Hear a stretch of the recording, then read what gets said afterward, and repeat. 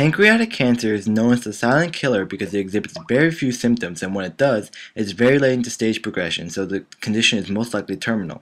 There are an estimated 44,000 new cases a year in the US alone, and the 5-year survival rate for all stages is 6%, so there's a growing need for a reliable diagnostic and therapeutical tool.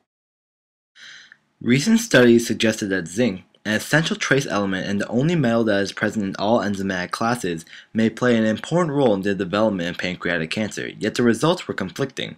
The purpose of this project was to determine 1. The intracellular zinc levels, and 2. The effect of external zinc levels on the growth of pancreatic cancer versus normal epithelial cells.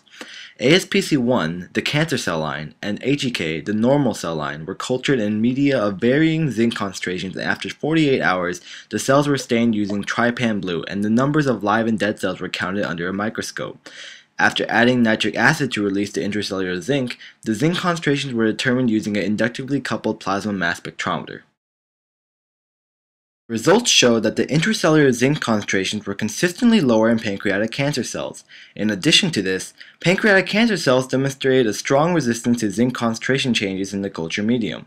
However, in the absence of external zinc, the death rate of cancer cells was 2.5 times higher than that of normal cells, a statistically significant result. These findings are consistent with the recent discovery of higher levels of zinc transport proteins in the pancreatic cancer cells. If these results are confirmed, then zinc can then be utilized in the diagnosis and treatment of pancreatic cancer.